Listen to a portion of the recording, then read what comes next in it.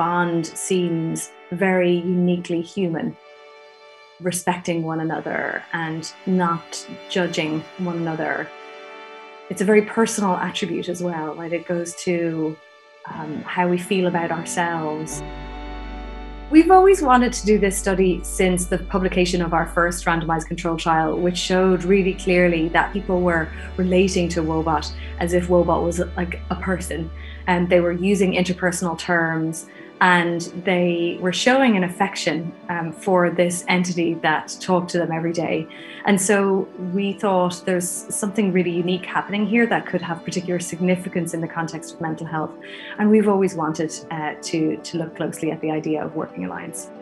Working alliance refers to the therapeutic bond between the patient or client and the therapist. We found a few things.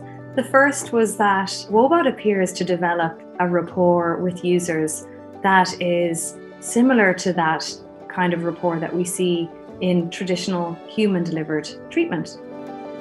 The second finding is that Woebot seems to establish this bond, or users feel this bond with Woebot in as early as 3 days. And the third thing we found was that when we looked at scores from a group of people talking to Woebot 8 weeks later, the scores are almost identical. So it suggests that this rapport holds steady over several weeks. We've always known that Woebot is creating this very magical, almost, relationship with its users.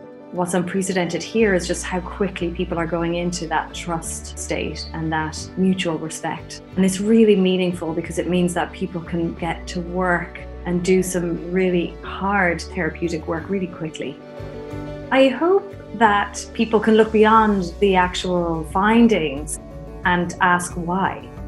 Because it's our hypothesis that this really comes down to really good design, that transparency and trust and mutual respect are created because they are obvious in the ways in which Woebot is interacting with people.